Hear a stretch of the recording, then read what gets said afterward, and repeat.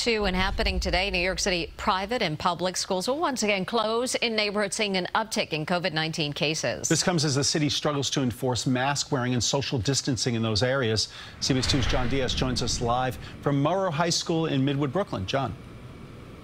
Yeah, good morning to both of you. And just last week, most New York City public school students who actually chose to go back to in-person learning started, but already a second shutdown in 9 zip codes. I want to take you right here behind me. Take a look right here. You can see this welcome back sign here in front of this Midwood High School. Now short-lived, this one and hundreds of others across the city.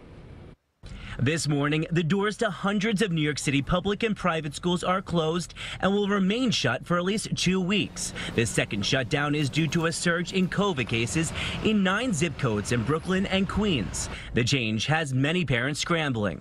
I have an appointment, but I have to stay with them now. I cannot leave them. The state is going to take over the enforcement oversight in all the hotspot clusters. Hours after Governor Cuomo made the announcement, teachers could be seen lugging out bags of books to help them go fully remote.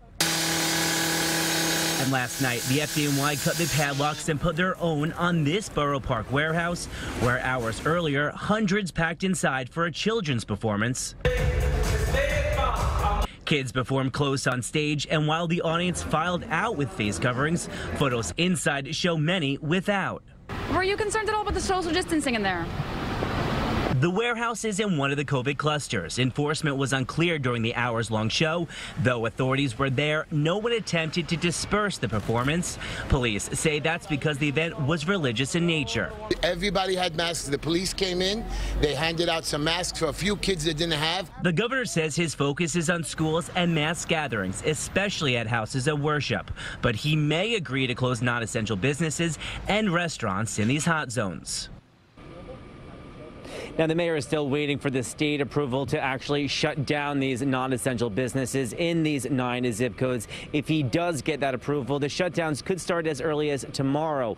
Meanwhile, it is expected that Governor Andrew Cuomo will be meeting with religious leaders later on today within these COVID clusters to discuss everything that's been going on. Of course, we'll keep you updated on all that. But for now, we are live this morning from Midwood, Brooklyn. John Diaz, CBS 2 News. All right, John, thanks very much.